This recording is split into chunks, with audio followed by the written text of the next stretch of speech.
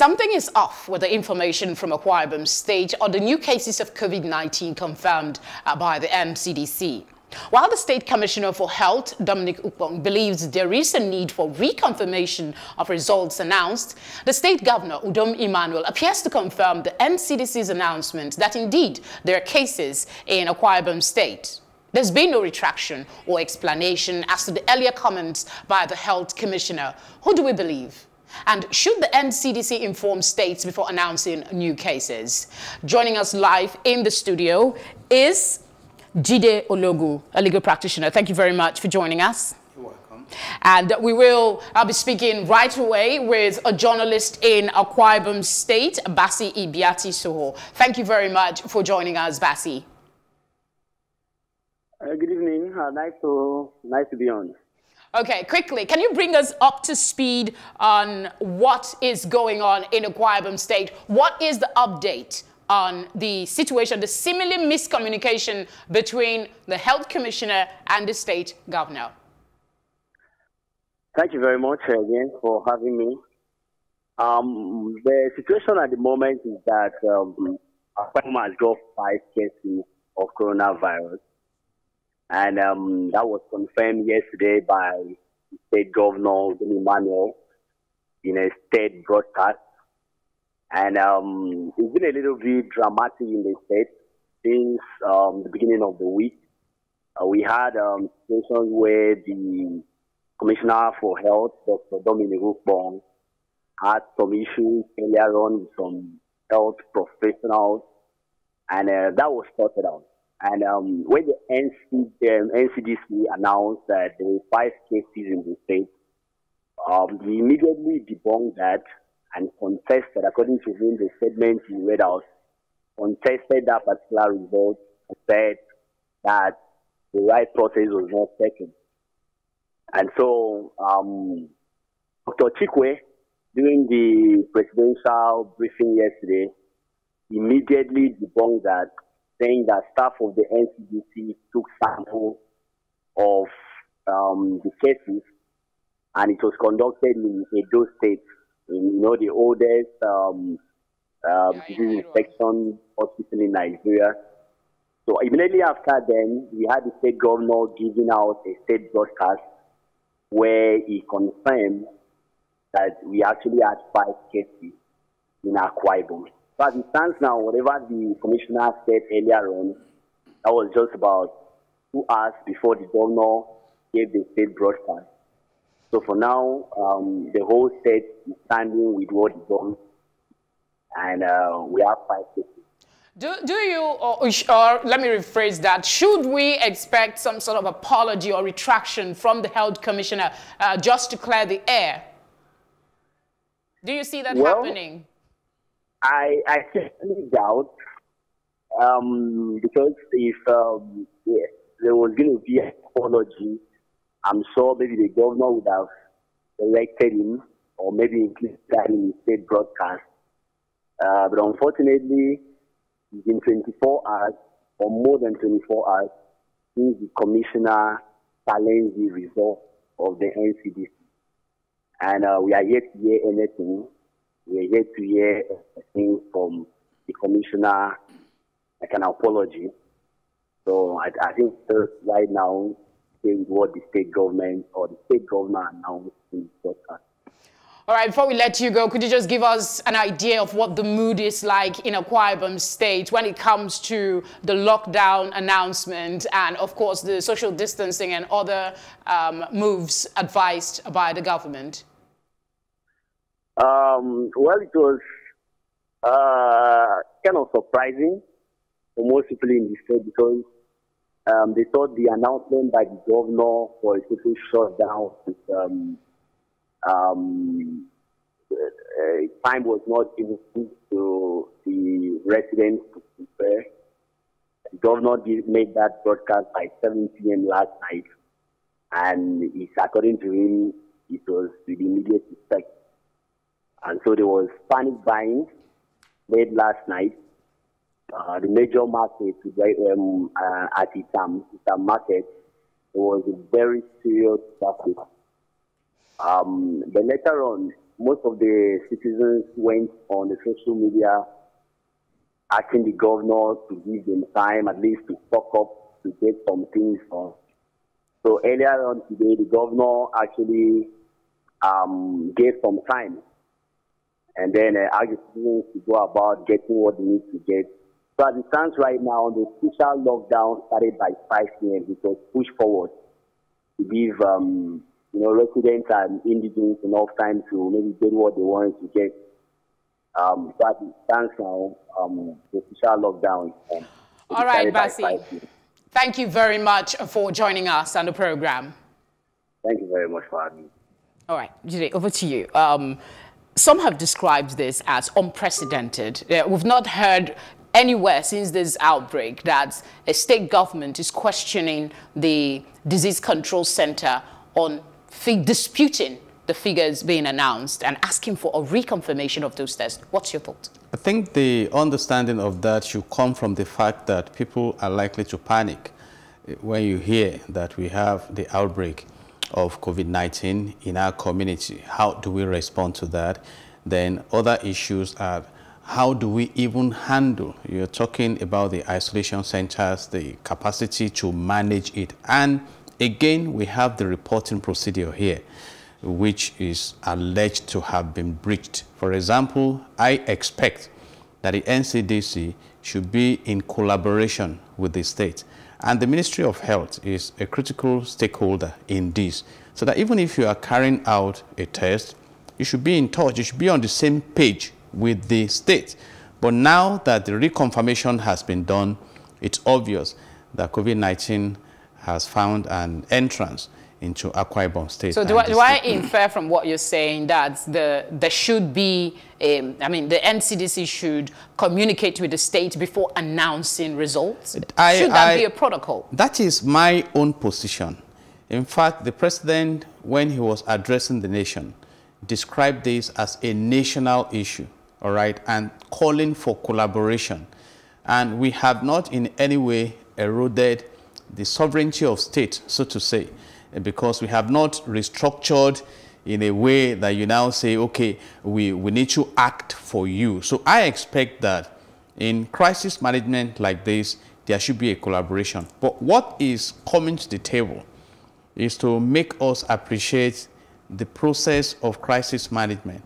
We have the pre-crisis stage, we have the incident stage, and you have the post-crisis stage. Before now, how you communicate should have been established. But if we were living under the assumption that we may not have a crisis, definitely you cannot shy away from hiccups like this. But the basic thing now is that the state should get better from this and try to sort out the communication relationship with the national structure. Okay, what worries you the most about this development, especially now? Should we be having such dispute arising, and what ways going forward should the NCDC conduct itself? The NCDC should now realize the impact of letting the state know, even when you have information, before disclosing the information, because after disclosing the information, you may not be in a position to manage the consequences. The consequences will be left with the state. And having said that, I don't think we should spend more time debating the issue of communication. Rather, we should focus on how to prevent further spread of the coronavirus in Akwa Ibom State that has a huge population, because we know that this is, in fact, by the grace of God, we are even yet to enter the epidemic level in Nigeria, talk less of the pandemic that is in the global arena. So we must do everything now to ensure that we have the relevant facilities in place and that we prevent the spread. And that's why I know also that the governor is working on locking down, even if not on a strict basis, the state, and ensuring the social distance and all the precautions that the citizens within that state need to embark on to ensure that the virus does not spread further. Okay, let's look at the tracing. Nigeria is still tracing, and now the figure is way up, 6,000. among the reasons for this lockdown is to allow officials trace these numbers. Do you think this time will be enough, and will they be able? How hopeful are you? It should be enough if they are efficient about it. And of course, this is the time the relevance of data comes to play. When people travel into Nigeria, can we really track them on a table? What I mean by that is that in some other countries, you go in there, your address, your immediate movement will be documented. So when it comes to tracing, it doesn't take them more stress. So can we upgrade our system to also embrace that? And it should be easy, because right now we are even dealing with the secondary level of tracing. Those who came into the country, brought in the virus, that they've had contacts with other persons within the country who have contacted. So it's now like a web. But I pray that the government officials, that God will help them. But talking about the system, I doubt if we have a reliable system that can help us effectively. But learning from COVID-19, I think we should now begin to embrace the importance of technology and upgrading our system, not just for political reasons, but for governance reasons. Fair enough. Do you see an extension to this 2 weeks lockdown? Because people are already, I don't know if you see the videos of what some people are doing to keep themselves occupied. Do you see a continuation, or are you hopeful that we will get to that flat curve that we've been talking about? You know, whether we get to the flat curve or not, there is a reality now that we have a very vulnerable economy. In some other countries, people gladly stayed at home because the government may deliver whatever they need at their doorsteps. Have we come to that level? You see, so we have lockdown instructions where there is no electricity, there's no water supply, food, money to even acquire these basic necessities. And it tells us that we don't even have a foundation for solid welfare, that we support the directives we give. Don't forget that, at least by research reports, we have about half of the population of Nigeria within the poverty bracket. So, and you are taking 14 days off a man or woman who earns living on a daily basis. And I think this should instruct us. And that's why I suspect that the federal government is rising up to the occasion by setting up the economy sustainability team that will be headed by the Vice President, 7-man panel, that we reposition our economy. And you see, I'm glad we are discussing this. If you look at Section 16 of the Nigerian Constitution 1999 as amended, it has stipulated that our economy should be driven in a way, that our resources should be harnessed in a way that we have an efficient economy, a sustainable development-based economy that provides maximum happiness, care for the people, and by extension, an economy that does not allow the concentration of wealth in the hands of a few. So, attending to the welfare of the people. So, if we incorporate this into the governance culture, it will help us. Let me bring an example here. You need to wrap up because we're out of time. In Akwa Ibom, it's now dealing with cases. Cross River State is yet to have any case. You know what the governor has done? He has instructed the garment factory to mass produce face and nose masks for the citizens in Cross River State freely. They are to distribute food to them. And he even said that if you look at Section 14, subsection 2 of the Nigerian Constitution 1999 as amended, that the security and the welfare of the people shall be the primary purpose of government. And Governor Yade said, right now, we have social security and the need to provide welfare for the people and keep them from harm. And if we make this governance mindset the primary approach of harnessing the resources of this country, we may be further prepared. And we pray that we come out of COVID-19 stronger, wealthier, and better. I hear a lot of optimism in your submission. Yes, these are Nigerians for you. We love this country. We are optimistic. And the leaders should leverage on that by doing what is right. Right now, you know, China is coming out of this better.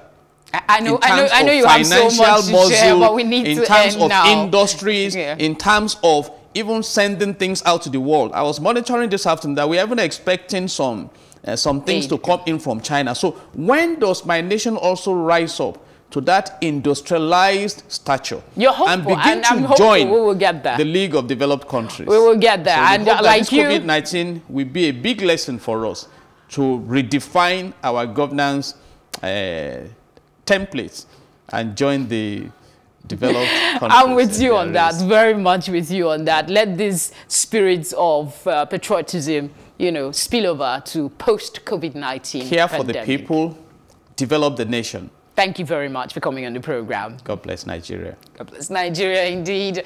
Thank you for staying with us thus far. We'll go for a short break, and when we return, I will give you my take. We'll be right back.